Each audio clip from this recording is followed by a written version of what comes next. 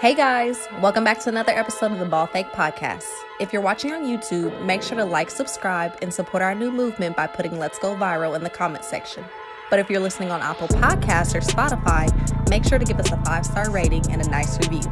But without further ado, here are your hosts, Nicely Chugga Benny and Greg King. What's going on, everybody? Welcome back to another episode of the Ball Fake Podcast. Today we're going to be dissecting Rasheed Wallace's comments on whether or not LeBron James would have been a beast or soft within his entire NBA era. But before we hop into all that, we got to give a quick shout out to a subscriber today, as always. And today it's going to be Trevor Airy. Thank you, bro, so much for like, commenting, subscribing, turn on post notification, and showing so much love and support towards our YouTube channel and our podcast overall. We greatly appreciate it. Now, Greg, obviously, you saw Rasheed Wallace's comments on the $1 Million Worth of Game podcast. This actually was, it's funny because this occurred 9-10 months ago. And, obviously it resurfaced just because, the $1 Million Worth of Game podcast, they actually reposted it on their Facebook page, just a week ago. And obviously, Rasheed Wallace, he has G14 classification to, state his opinion and everything. This is a guy that was a 4-time NBA All-Star, won a championship in 2004 with the Detroit Pistons and had a pretty solid career as an NBA player. And, I respect his opinion, even though I disagree with it from this perspective. But I just want to hear your thoughts on his comments and everything. Yeah, I feel like it was a backhanded comment. And everybody knows LeBron is 6'9", 260. And back in that era, it was a more physical. The defense was really good. But in that era, LeBron had 4 All-Stars up to that point, to 2008. So, he showed that he was a proven guy in the league, came in out of high school. We all know. But LeBron is a guy who's never averaged less than 20 points. And then when he went up against Rasheed in the 2007 Eastern Conference Finals, he showed up. He averaged 25, 9 and 8, shooting 44% and 35% from the 3-point line. And there was 2 games that he just went off on Rasheed and also dunked on him as well. So I think LeBron can adjust to any era. He adjusted to both eras. And in that physical era, he uses his size and his frame to really get to the basket. But then switching over to this era with the guys like Steph Curry, Kevin Durant, James Harden, really had to be more of a, using his post game, expanding his post game and shoot more threes and more perimeter centric. But I think LeBron can definitely, he was definitely a beast in that era. I'm not sure what Rasheed was really getting at, but I see where he's coming from, but it's definitely a false comment. I think LeBron can go back and forth in each era and is doing very, very well, especially at his age right now. Yeah, I think LeBron James, actually, I know LeBron James would have been a beast in that era because he was a beast in that era. This is a guy that was considered a top 5 player within that era. He played 6 seasons there, averaged 27.5 points per game, 7 rebounds per game, north of 6 assists per game, almost nearly 2 steals a game, all 47% from the field, from that dynamic. And, he was also a 5-time All-Star, 5-time All-NBA member, 3-time first-team All-NBA member, Rookie of the Year, scoring champion, made a defensive first team, and won 2 All-Star MVPs. So I don't really know why this question was even asked. When you look at, Rasheed Wallace's resume, I stated it off earlier in the episode. 4 All-Stars, an NBA championship, that's really all he had to hang on his head over. You know what I'm saying? But what I don't like about, this question is the fact that, guys can't either be beast or soft. There is an in-between. And then, when you're discussing, whether a player is soft or not, that more so has to do with,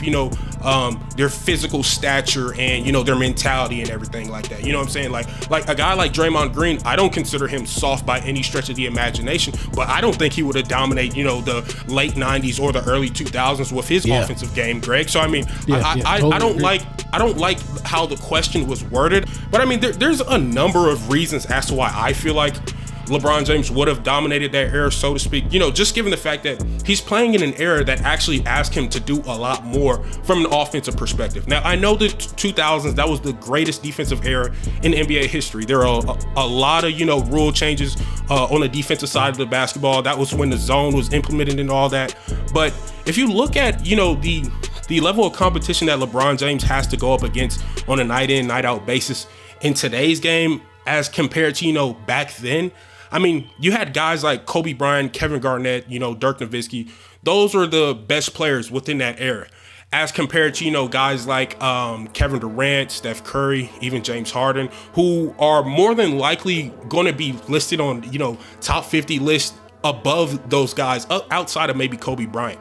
But this LeBron James easily is a guy that fits within any era. I mean, his offensive game would have excelled in the late 90s, early 90s, 80s, 70s, 60s, you name it. I mean, this is a guy that in the post, in the paint. I mean, anywhere on the court. His IQ is he could be the facilitator. He could be anything for you. I think it's. I mean, he's a well-rounded guy. He could literally fit anywhere. I just don't understand this comment, especially when Rasheed got dunked on by him. LeBron obliterated him in the playoffs. So I just don't understand what he was talking about. Yeah, and you know, Rasheed Wallace, he even stated that he was being a little bit biased towards this entire situation. You know, Rasheed, he's one of those guys that favors, you know, big men and everything. And obviously LeBron, he's not a big man by any stretch of the imagination, but you know, when it comes to an offensive perspective, this is somebody that, you know, can play an multitude of positions. But, you know, I think when it comes to, you know, just guys like LeBron James, and he even shitted on Michael Jordan to a certain degree, stating how, like, Michael Jordan, you know, he was a phenomenal player, but, you know, getting 6 rings doesn't really, you know, move the needle too much for him, if you're Rasheed Wallace, obviously. But I mean, I don't know, this entire subject, it was just really weird. It was crazy to me how, you know, Rasheed Wallace kind of didn't want to say that he would have been a beast in his era, even though LeBron James technically was a beast in his era, given the fact that, you know, he had all those accomplishments outside of an NBA championship and everything. But I mean, there's other guys like you talked about at the beginning, other guys like Steph Curry and James Harden. I think it would have been hard for them to guard Steph Curry. I mean, Steph Curry is a guy who can stretch, has a great range, can move, great off ball, has great handles, and get to the paint. I think he would have struggled physicality wise, but them trying to chase him around, I think it would have been tough for them back in the 90s to guard Steph Curry. Yeah, you're talking about a guy that can pull up from, you know, 30, 40 feet. You know, is easily considered the greatest shooter of all time, whether on ball or off ball. And then, you know, from a smaller offensive player's perspective, most of the time they're going to be favored when it comes, you know, penetrating into the lane and initiating contact, because the referees typically, you know, they favor the smaller offensive player from that dynamic, just because the bigger defensive players, typically their physical stature, it's really imposing, and you know, it can make it seem like whenever they're roughing those smaller guys up, it actually looks like they're being fouled. So Steph Curry, he would have been able to dominate easily within that era, given the fact that these are all these guys that we're bringing up, whether it's James Harden, LeBron James, Steph Curry, they were all actually drafted into this era, and most of them got off to pretty hot starts. Steph Curry averaged nearly 18 points per game in his rookie season, you know. So I mean, this notion that, you know, LeBron James would have been able to hold his own, it's just laughable. You're talking about, it is laughable. And for my final point, I just want to say, like, I don't like when old heads say these type of comments or get these type of questions, because it seems like they're like shitting on these guys, because these guys are very skillful. I mean, we're seeing a different brand of basketball in this new era, so it's okay to have differences and different eras and stuff like that. I just think they need to appreciate these guys, and we don't always have to compare everything when it comes to, you know, these topics.